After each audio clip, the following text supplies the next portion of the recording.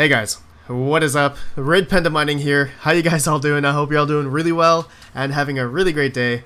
In this video, I want to talk about Ethereum Classic, and apparently they have rejected ProgPoW as the implementation for the algorithm. And apparently now SHA-3 has gained or garnered more support as the algorithm to be. So I want to go through a lot of different stuff here, facts, just thought-provoking, and I would love to get your guys' opinion in the comments down below. And also, please check out my description where I have a straw poll, okay? So now that ProgPoW is out, would you guys rather just stick with Ethash, okay, the current algorithm, or move to SHA-3, okay? So feel free to vote. I would love for you guys to vote, for those that are invested and interested in mining Ethereum Classic. I know a lot of you guys are, and I would love to get just some opinion and just some more votes here, just to understand, better to understand what you guys feel about this algorithm change, possible algorithm change, okay?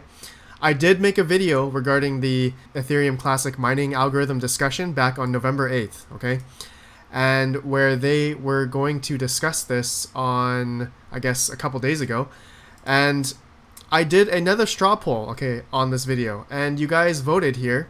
Not very many of you, only 44 votes. That's why I do want to do another one here. So link in the description, guys. Please vote.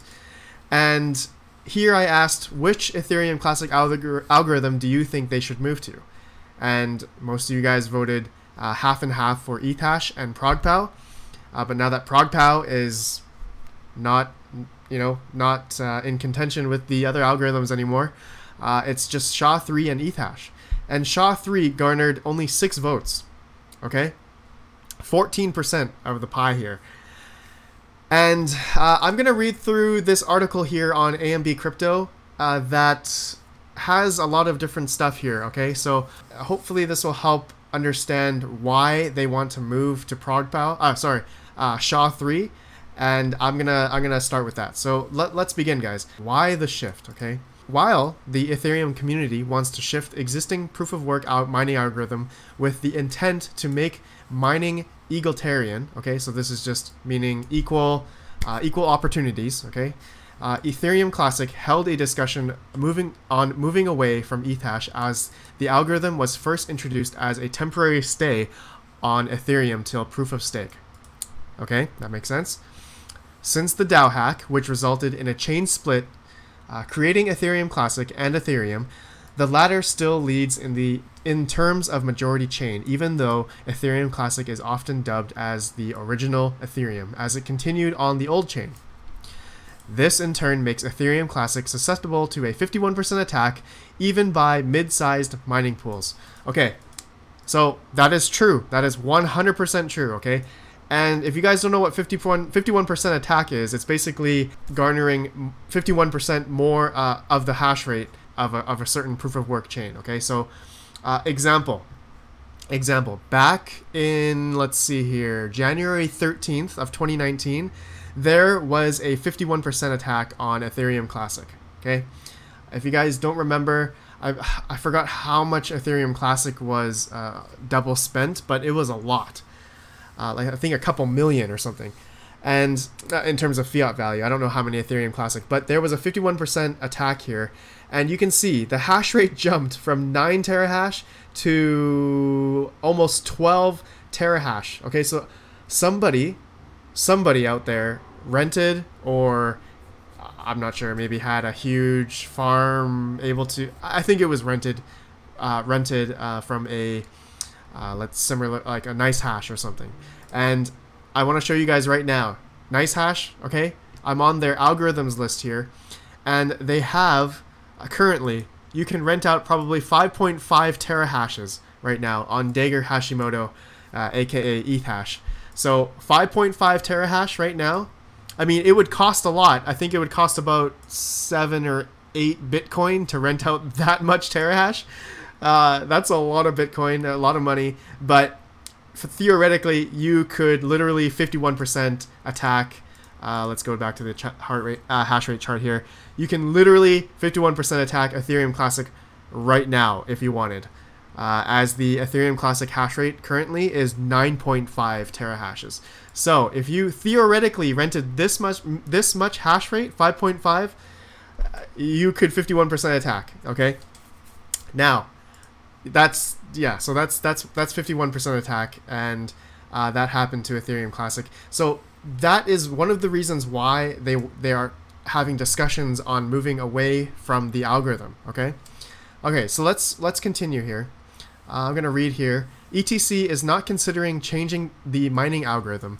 The core devs agree that there would need to be a lot more coordination and information before thinking about such a drastic change. ETC is one of the world's major public blockchains, which is true, top 20 or top 15. So the changing mining algorithm is a big idea.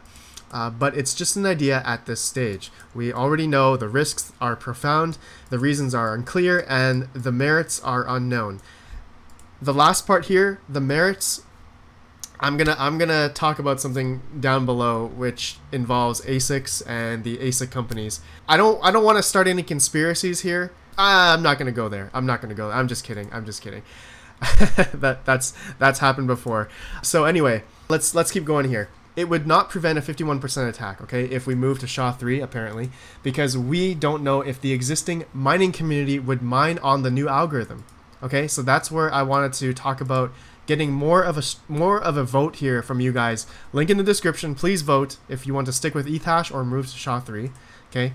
And I'd love to give your guys' opinions. The idea would reach compelling reasons and a lot of research before we could even begin considering it. 100%. Okay, so now the reason why ProgPoW was rejected, the main thing that I read in this article was that the big thing was because of the person behind ProgPoW, which was Christy Lay Minehan, or if def else, basically the person who wrote ProgPoW. Okay, so Christy Lay Minehan, okay, Ogata girl, apparently she was uninvited to a ETC summit, and apparently she had a connection with Craig Wright and Associates, which is really weird. But I don't know what to think about this. This is kind of stupid in my opinion to either to not implement a pretty amazing algorithm implementation because of a person. So anyway, I withdrew her invitation after finding about the connections between herself, Core Scientific, and Craig Wright. Interesting. Very interesting. Okay, so I don't really care about that kind of drama stuff. I think that's pretty stupid, but I'd love to know what you guys think about that.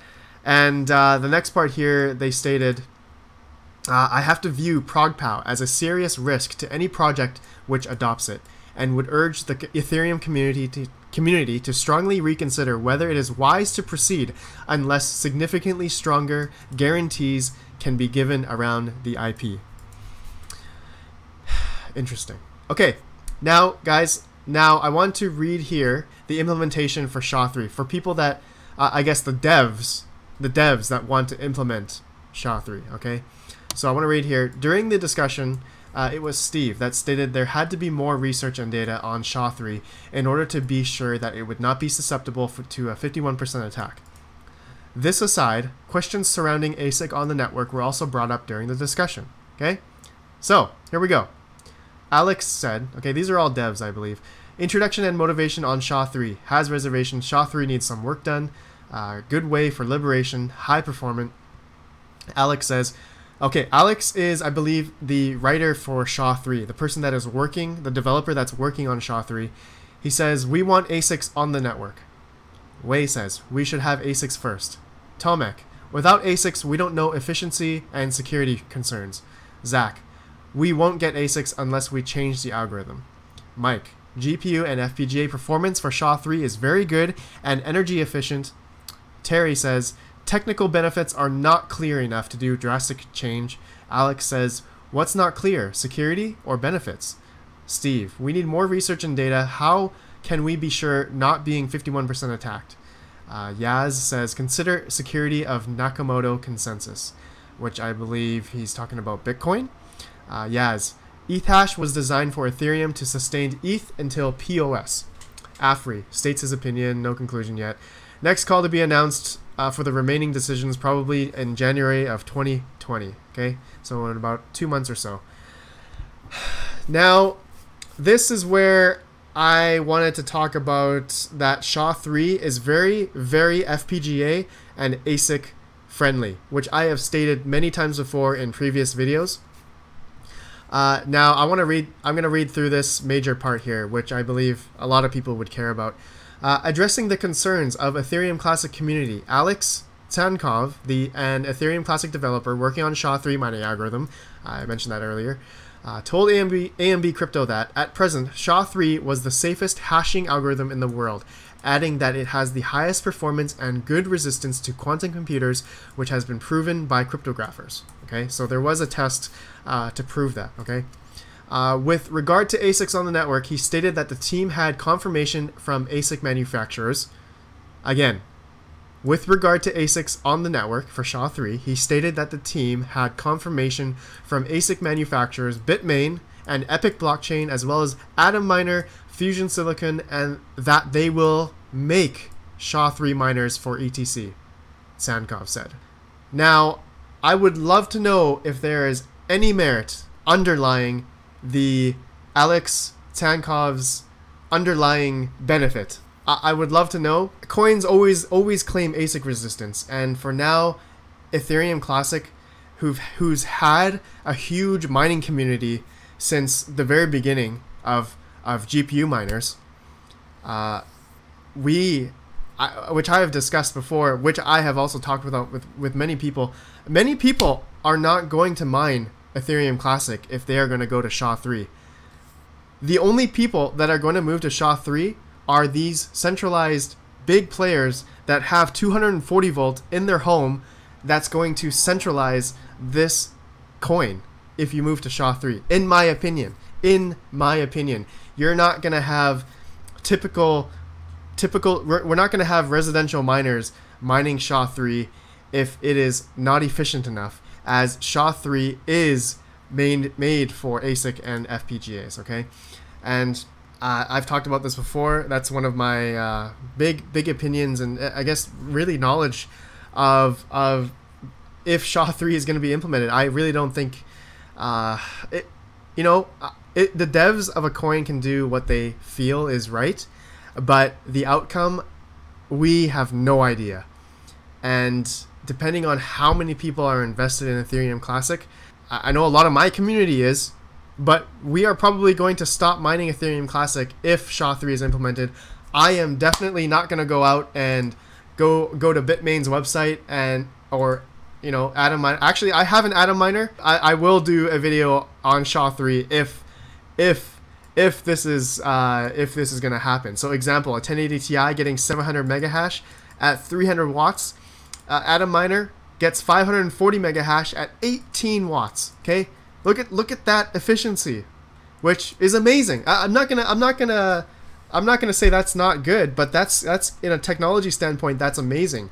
But from the standpoint of decentralization, centralization, I don't know. There's a lot of different arguments out there. I don't think I am the person who can really give a strong opinion regarding the economics of a coin, hash rate, the number of people, the type of hardware that's going to be used for mining.